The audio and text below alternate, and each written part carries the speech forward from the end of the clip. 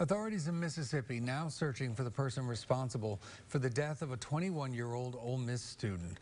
Investigators discovering the body of Alexandria Ali Kostiel on the edge of a lake just 20 miles from the Ole Miss campus. The sheriff's department ruling Ali's death a homicide, saying foul play was involved. Ali's family and friends expressing shock and grief on social media, posting touching tributes. One friend writing, quote, "She was the brightest light and always had a smile on her face. She truly was a ray of sunshine." Police say they are currently following several leads at this time.